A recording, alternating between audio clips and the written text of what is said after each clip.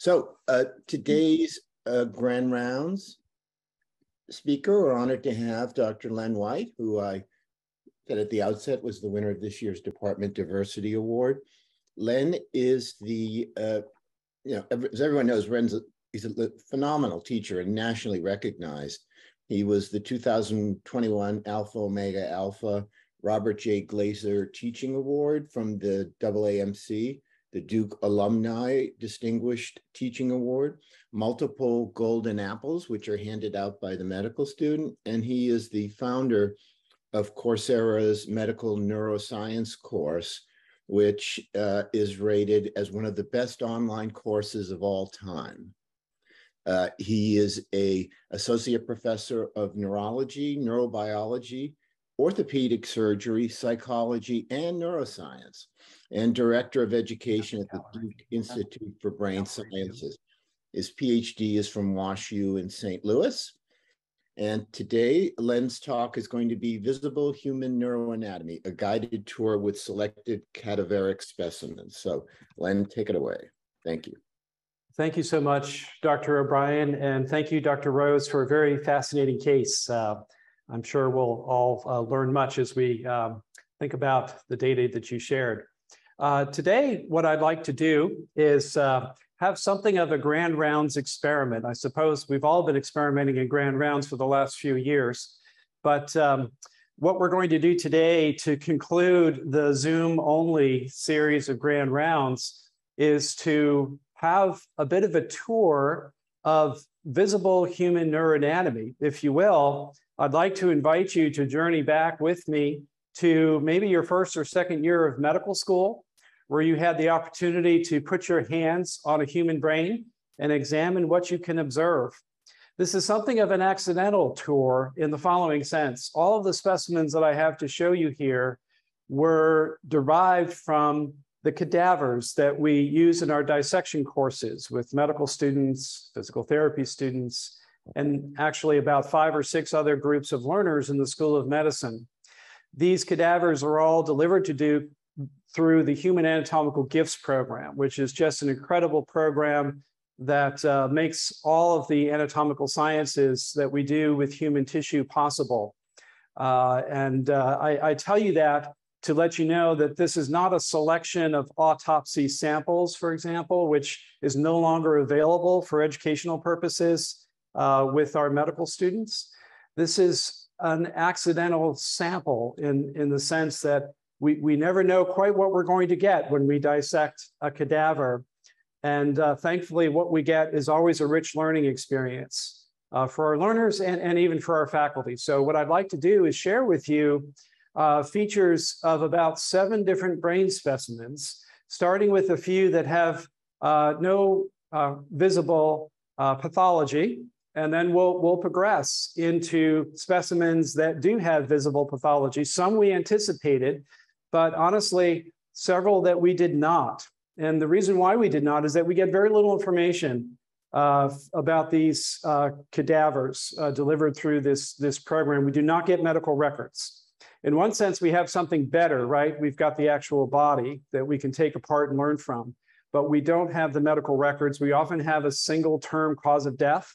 And just very recently, we started to get additional information at the discretion of the family about what they might want us to know about their loved one. So with that as an introduction, I'll begin with our first specimen. And for those of you who are noticing that we've got several cameras in play here, I want to acknowledge my good friend and colleague, Rick Melgis, who's operating the technology today. Rick is an expert videographer and one of the most creative people that I know here at Duke. So thank you, Rick, for your help. Thanks, as always, to Will as well. Okay, so here we have a brain specimen where I have removed the meninges, the vasculature, and as you'll see in a minute, I've also removed the cerebellum and the brainstem. And this is just a marvelous representation of cortical architecture. For those of you who haven't seen this in a while, at least in cadaveric presentation, just not to make too many assumptions here, we've got the frontal lobe, the occipital lobe. This is the central sulcus of the right hemisphere here, so precentral, postcentral gyri. superior, middle, inferior frontal gyri. And in the parietal lobe, we've got the intraparietal sulcus, so our superior parietal lobule, inferior parietal lobule. If I turn the brain so you can see the lateral perspective, we have our Sylvian fissure, temporal lobe, superior, middle, inferior temporal gyrus, and the lateral occipital complex. We typically don't name sulci back there. On the ventral view of the brain, here now you can see that I have indeed removed the brainstem and the cerebellum for the purpose of revealing the cortical architecture of the inferior temporal lobe. So again, we have our inferior temporal gyrus, and then we have the occipital temporal gyrus, sometimes called the fusiform gyrus.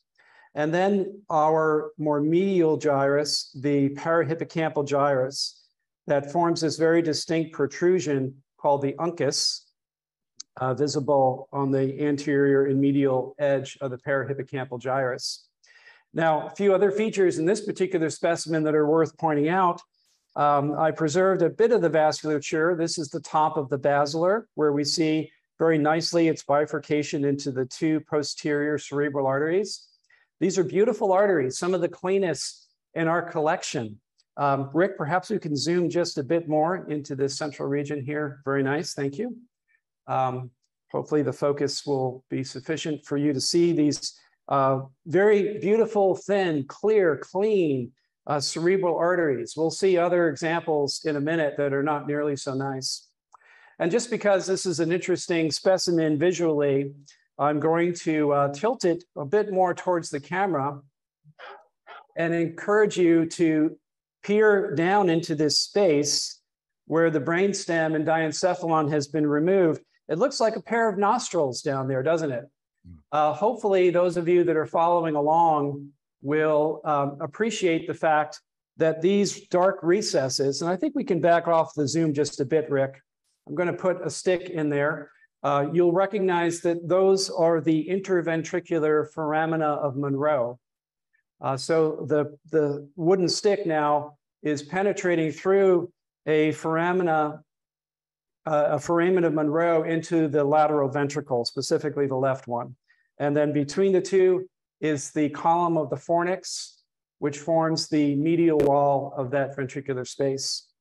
You'll also notice this structure right here, which is the splenium of the corpus callosum. We don't often think of the corpus callosum as an external structure of the brain, but this dissection reveals it as such. Now, if we can show the wider field view, just to once again see the entire brain, this, if I may say so, is one of my favorite specimens in our collection. I know we're not supposed to have favorites, whether it comes to our learners or our brains, but I've long appreciated this brain. I'm kind of curious if anyone wants to hazard a wild guess as to the age of this brain at the time of death. Go ahead and pop it into the chat. And I'll enjoy looking at that later. When I ask this question of students, of course, I'm trying to provoke a bit of their bias and a bit of their perceptions. So Rich, I think you'll be pleased to know that this person was a bit older than 45 at the time of their death. This person was 101 years old at the time of their death. Wow. And yet this is one of the most full and textbook-like specimens that we have. I'll show you an example, actually two in just a minute, from an individual who died with Alzheimer's disease, and we'll contrast this appearance, particularly of the cortical surface, with that specimen in just a minute. So I'm going to move this out of the way and bring in the next specimen, which is quite an unusual specimen in our collection. Unusual in the sense that it took quite a bit of effort to obtain this specimen. We started doing this a few years ago with ambitious students that wanted to take the time to essentially dissect the spinal cord and the brain together without compromising them. So as those of you who recall a bit of visual embryology will know, this is not the entire central nervous system because we don't have the retinas still intact, but we do have the brain and the spinal cord. And I'm keeping this specimen underwater at first because I always enjoy showing the students the cauda equina as it's floating underwater. And in this particular specimen, we actually have a rather distinctive phylum terminale, which I'm going to grab and extend out. So there's the phylum terminale. The rest of these processes are lumbosacral spinal roots. Obviously, removed from the vertebral column, the relevant anatomy that would be of clinical significance here is difficult to appreciate, but still very nice visible demonstration of the lumbosacral enlargement. I've opened up a bit of the dura mater here so you can observe some of the roots. We are looking at the dorsal aspect now of the lower thoracic cord. So these are dorsal roots that are passing through the dura mater and attaching along the dorsal root entry zone. We can observe some of the ventral roots at other levels. So up at the cervical cord, where unfortunately I did just a little bit of damage to the cord during this dissection, but Rick, if we can zoom in there, I think you can nicely see the ventral roots as they are attaching here in the cervical enlargement. Okay, so I'd like to just highlight now, just real quickly, some of the vasculature and then some of the cranial nerves. So one of the nice things about this specimen is that we've preserved the place where the vertebral arteries penetrate the dura mater after running up through the lateral processes of the cervical spine to enter the cranium at the foramen magnum. So here we've got the two vertebral arteries fusing to form the basilar. And I think already you see vessels that are quite not as clear and pristine as the 101-year-old that I showed you at the start. There's a little bit of atherosclerosis in this region of this basilar artery. Branching off the vertebra, we have a posterior inferior cerebellar artery and the anterior inferior cerebellar artery right there. At the top of the basilar, we have the split into the superior cerebellar arteries and then the posterior cerebral artery. And notice that this beautiful ocular motor nerve slips right between the space between the superior cerebellar and the posterior cerebral. These are the internal carotid arteries here and here, joined to the posterior cerebral by the posterior communicating arteries. Come back to that in just a moment. And then the internal carotids give rise to their anterior branches, the anterior cerebral arteries that I think you can see tucking into the longitudinal fissure, just dorsal to the optic nerves, optic chiasm. Now, I need to tell you, some of you have already noticed this. When I first obtained this brain, something caught my attention. It was the flattening of the right ocular motor nerve. Now, some of you may be wondering, is that an artifact? Did I do that in dissection? But others will know, actually, there is a clinically significant feature that can compress an ocular motor nerve. And when that thought came to my mind, I elevated away this ocular motor nerve, and sure enough, we have a sizable berry aneurysm growing where they often do on the posterior communicating arteries.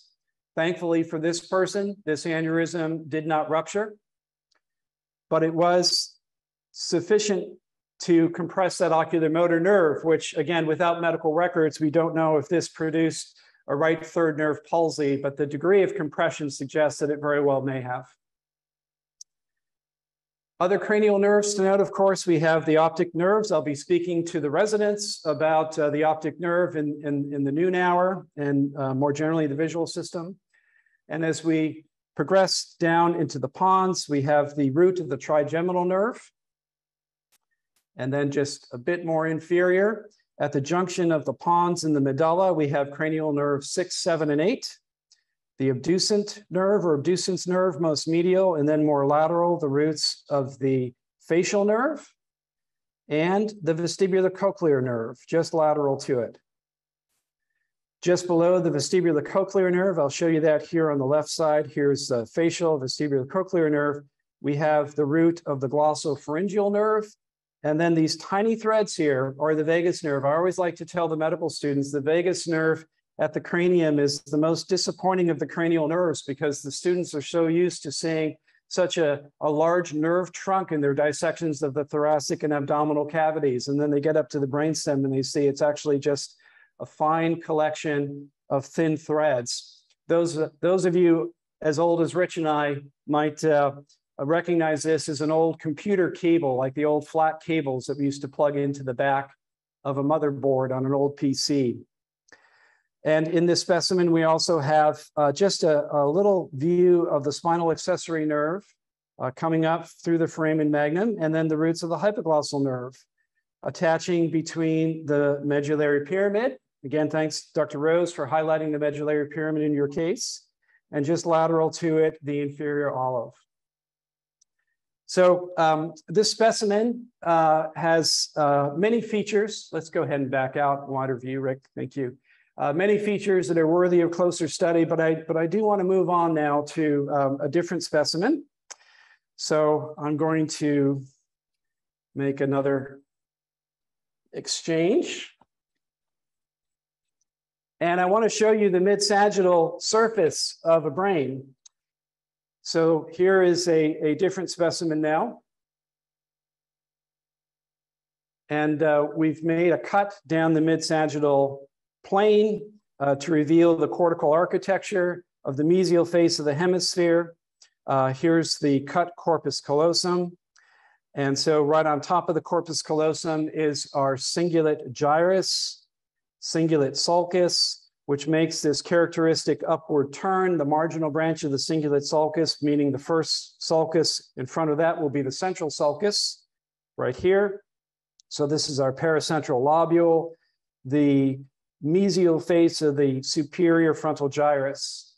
Posterior to the paracentral lobule, we have the precuneus gyrus, which is becoming quite an interesting cortical structure in the field of cognitive neuroscience. This is part of what we now refer to as the default mode network, or it's a part of the brain that's actually more active when you're so-called doing nothing or mind wandering than when you're on task. Posterior to the precuneus is the occipital, the parieto-occipital sulcus and the occipital lobe, with the calcarine sulcus running at roughly a 90-degree angle to that parieto-occipital sulcus.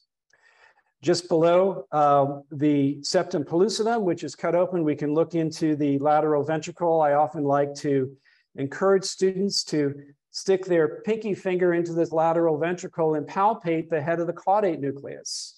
We have quite a few specimens that have significant degeneration that will lead to a flattening of the caudate nucleus, not necessarily Huntington disease, although that's something we think about, but other kinds of neurodegenerative conditions. Just inferior to that, of course, we have the diencephalon, the thalamus, the hypothalamus, and the brainstem below that with the midbrain, the pons, the medulla, with the cerebellum attached to the pontine region of the brainstem. Some of you may be noticing that this cerebellum looks a bit withered, as if perhaps there's been some degeneration, at least here in the vermis. Indeed, there has been degeneration in the cerebellum. There's been degeneration elsewhere in the cortex. For comparison, I'd like to show you the left hemisphere of this same specimen. The mesial face of the cerebral cortex looks quite nice. I would say, by my judgment, no visible pathology, but the cerebellum does show some atrophy. And I think that is explainable in terms of the cortical atrophy that we find on the lateral surface of the brain. So if I flip this specimen over, now we can see significant cortical atrophy, which is consistent with a diagnosis of Alzheimer's disease. Of course, we don't make diagnoses in the cadaver lab. We only point out consistencies. This specimen, this cadaver, did come to us with the medical diagnosis of Alzheimer's disease, but we haven't done a histopathological confirmation of that diagnosis. But we do know widespread cortical atrophy involving the parieto-occipital sulcus, the superior temporal sulcus, other temporal sulci, to some extent, the inferior frontal sulcus, and something of a surprise, fairly significant atrophy in the pre and the post-central gyri. So here's our central sulcus. We typically would not expect significant cortical atrophy of the pre and the post-central gyri in typical advanced Alzheimer's disease, but we have some significant atrophy here. Now, this is this person's left hemisphere.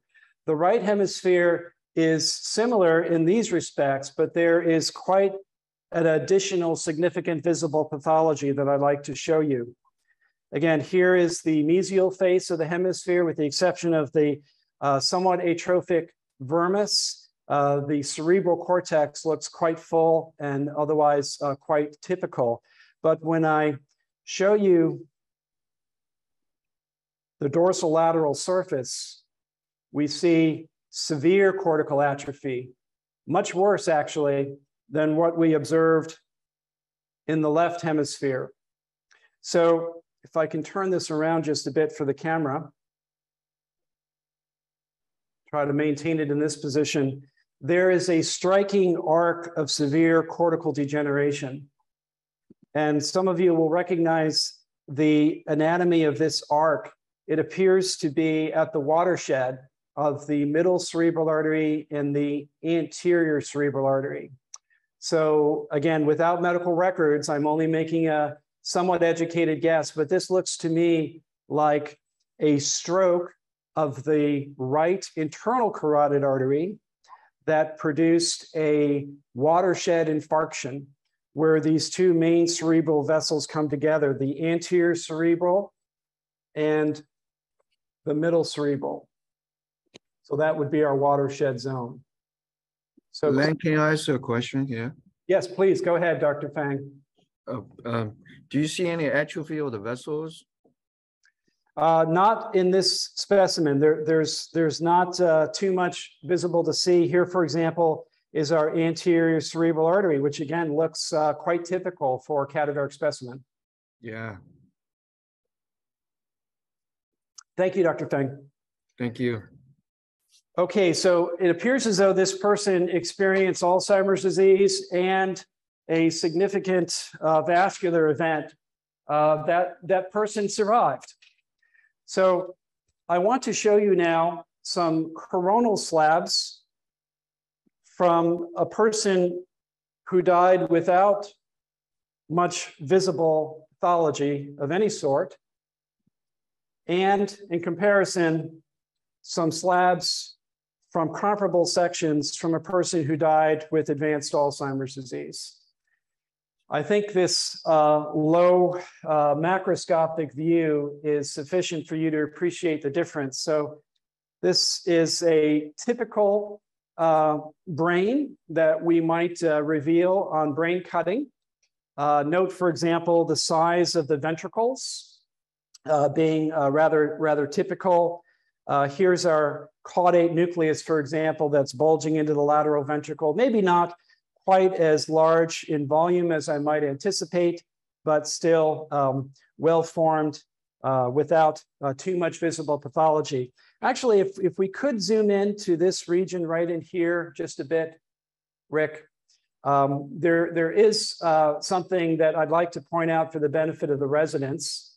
You may be able to discern there are some white blotches here in the striatum. Here's the putamen, the head of the caudate, the nucleus accumbens. This is indicative of chronic hypertension with the white patches surrounding cut lenticulate striate arteries cut in this slab here. So what appears to be going on here is some reactive gliosis or in the perivascular region of these lenticulate striate arteries, which tends to happen with chronic hypertension. So this isn't quite état criblé, as some of you may know, on MR appearance of the striatum, but this specimen is was advancing towards that state. So with enough of this burden of this reactive gliosis, we might in fact have some compromised movement disorder. Okay, so again, let's back out to the view of both. And are the holes that we were seeing there in the similar area, are those dilated perivascular spaces? Yes, that's my interpretation, Dr. O'Brien. Thank you.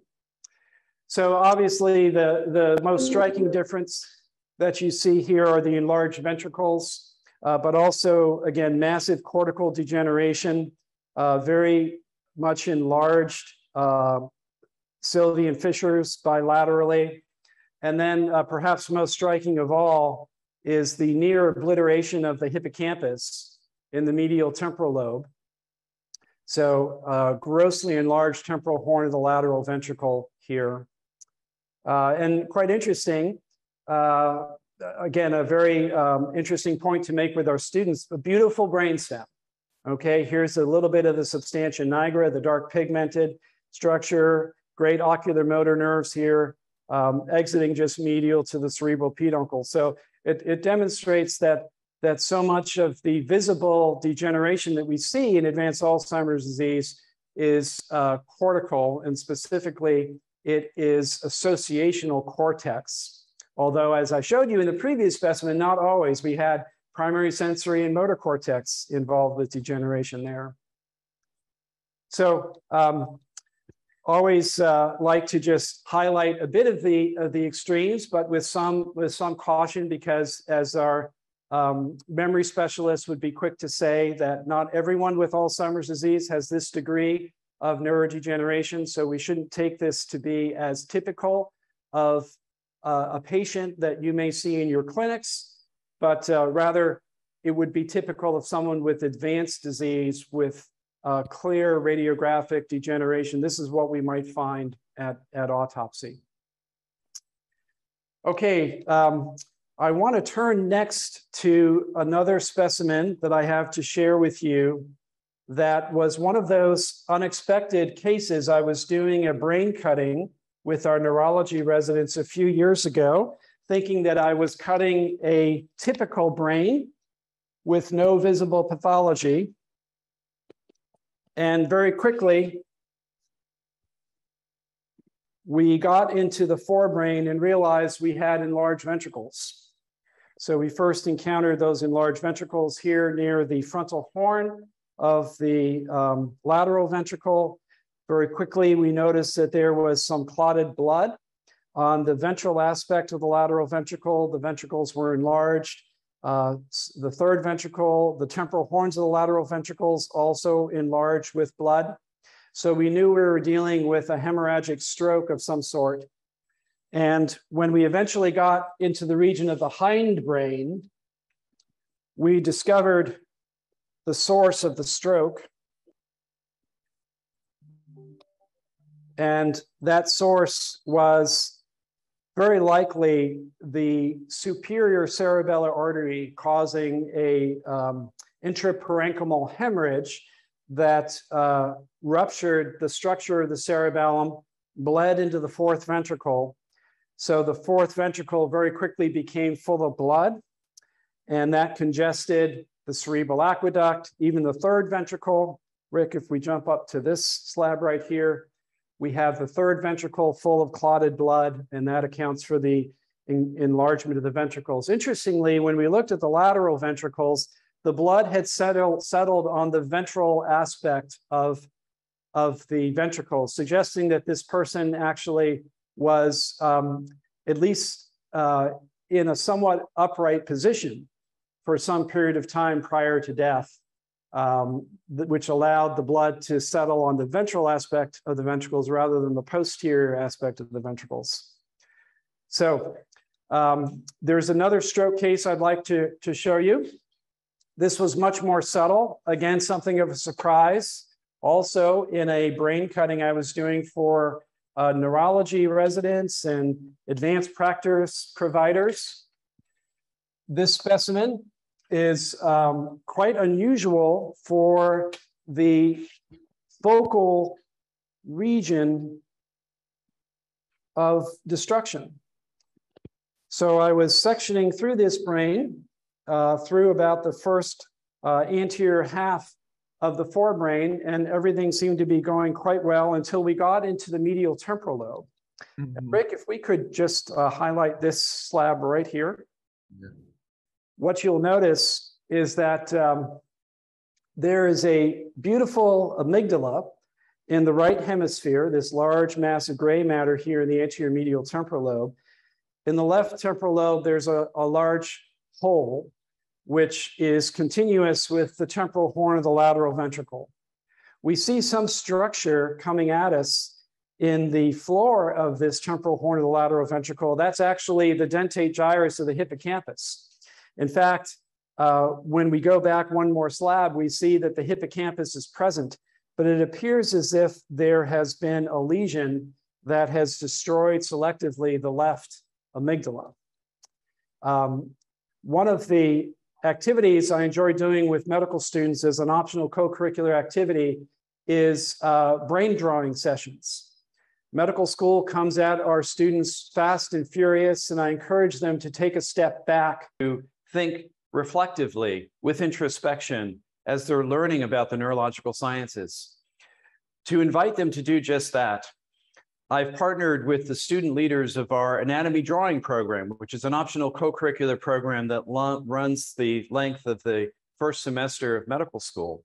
And at the end of that program, we have 2 sessions where I invite the students to slow down their learning, their thinking, their appreciation of the human brain, and have sessions devoted to drawing brains. The first session is devoted to specimens that do not have visible pathology, and the second is devoted to a series of specimens, including some of those that I've shown you today that do have visible pathology, including this very slab of this particular brain with this vacuole, where once the basal division of the amygdala resided in the left hemisphere.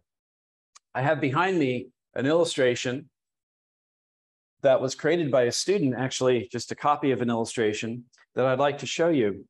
What this student chose to do was to represent the visible left hemisphere in grayscale, more or less as she was able to appreciate it by focusing on this specimen. And on the right, we have a much more fanciful and obviously colorful representation of what the student imagined life might be like without an amygdala. And as the students learn from me, the amygdala is something of the brain's early warning system that's sensitive to potential threats, potential provocations that might elevate one's sense of vigilance and anxiousness, depending upon the activity coming out of the amygdala. And I think this is a wonderful representation of a student thinking emotionally, applying themselves with reflection and introspection with what they are observing and what they are learning. Well, I have one final specimen to show you today. And it's a specimen that I will include a comparison slab for you to appreciate what we first observed when we performed this dissection. So we have some coronal slabs here, and we will focus on the upper 2. And what we have here are corresponding slabs from 2 different individuals. Here on your left is a coronal slab from an individual who passed without a medical diagnosis of idiopathic Parkinson's disease. And to your right is our featured specimen that I'd like to draw your attention to. This is an individual who did have idiopathic Parkinson's disease, as we were able to confirm with this dissection. Now, just to orient you, here's the forebrain, the thalamus, just lateral to the thalamus, the posterior limb of the internal capsule streaming down into the brain stem. Here's the region of the midbrain, and the pons cut in an oblique angle. Now, I'll draw your attention to the substantia nigra pars compacta. Substantia nigra meaning dark substance, and we can see this visible dark substance, which is a pigment called neuromelanin that accumulates within the cell bodies of neurons that synthesize dopamine. So this is telling us that there is a healthy complement of dopaminergic neurons in the midbrain of this particular specimen. Now contrast that with our featured specimen, and we do have the pars reticulata of the substantia nigra, which gives it a somewhat brownish appearance, but there is a marked reduction in the amount of dark pigment. There's just a bit of dark pigment here in the medial portion of the right pars compacta. But otherwise, this is what a neuropathologist would observe at dissection of a brain at autopsy from someone with the medical diagnosis of idiopathic Parkinson's disease. So this is visible confirmation of that diagnosis. Now, one feature that makes this particular specimen quite so unusual in our collection is that this individual was the first to come through our anatomical gifts program with bilateral deep brain stimulation. And the students that were performing the dissection got just a bit eager as they discovered these electrodes penetrating the skull, and they actually manually removed one electrode from the left hemisphere. They kept the one in the right hemisphere intact and proceeded to dissect this brain, making these coronal cuts. Now, I'll draw your attention to the region that sits just about a centimeter anterior to the substantia nigra. So this is an adjacent slab to the one I just showed you. So here again is the thalamus, the posterior limb of the internal capsule streaming towards the brainstem. We are right in the posterior part of the diencephalon, about to meet the midbrain here at this section. And just anterior to the region of the substantia nigra, we find a lentiform gray matter structure, which is the subthalamic nucleus, which is the most frequent target of deep brain stimulation for the treatment of Parkinson's disease. And as the students proceeded with that dissection, they made an extremely fortuitous cut here, which allows us to appreciate a small indentation just to the lateral and central portion of the subthalamic nucleus here in the left hemisphere. So I hope you can see that indentation. That indentation was left by the tip of the deep brain stimulating electrode, which we have, and I will place it back into this position so you can see roughly where this electrode resided in the brain, with the tip leaving this impression that we can see right there. So the deep brain stimulation electrode is implanted. There are 4 contacts, and presumably the very distal tip, the very distal contact, was situated there in the lateral central region of the subthalamic nucleus. Now, this is also a very special case for other reasons. This is an individual who is known to the Duke neurological community, and also has been disclosed to myself as the lead educator in this series. This person graciously donated his remains through our anatomical gifts program after receiving care in our movement disorders clinic and having the care of my wife, who's a geriatrician here at Duke for the final decade or so of his life. And he and his family were really pleased to grant permission to allow me to use this particular specimen in demonstrations such as this, and to share just a bit more than we typically would do about what we know about the course of illness. In this individual's case, the deep brain stimulation intervention had a tremendously positive impact on the final decade or so of this individual's life. And while we know that this intervention has its inclusion and exclusion criteria, and there's certainly risk involved, nevertheless, in this particular case, it was a most welcomed and very much appreciated intervention, as was the care throughout the neurological community of providers here at Duke, as well as in geriatric medicine. So with this case, I would conclude our time together. Thank you for your attention. And I'd be delighted now to address any questions or hear any comments or reflections any of you may have. Len, that was spectacular. And I also want to extend a thanks to Rick for just phenomenal videography there, and both of your perseverances through the technical snafu. So I don't know if there are any questions. I'll ask one. I mean, what is the motivation of most people that you know of that donate their bodies or their brains like this?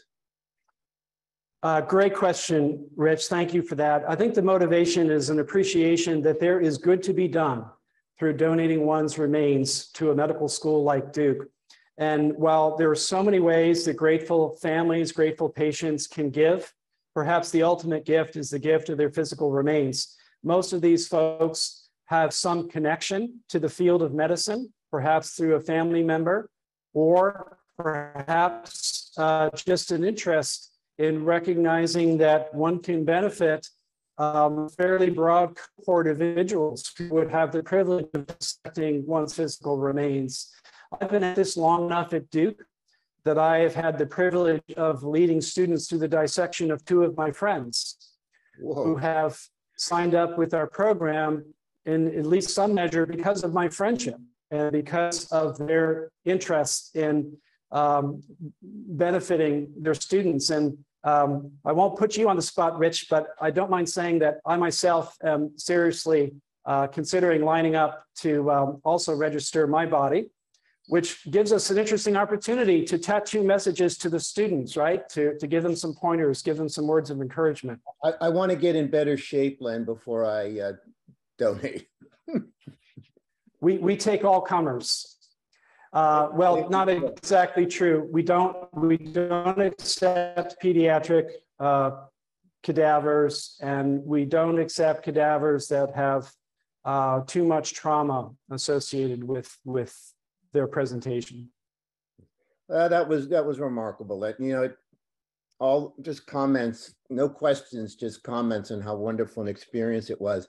You know, as I was saying when you were trying to fix things, looking at an MRI is still awe-inspiring for us, but nothing like the presentation that you put on, both you and Rick, and we thank you so much for doing it today. Thank you. It's my pleasure to Rick Melgis for his expertise today, and we do apologize for the Wi-Fi failure in our.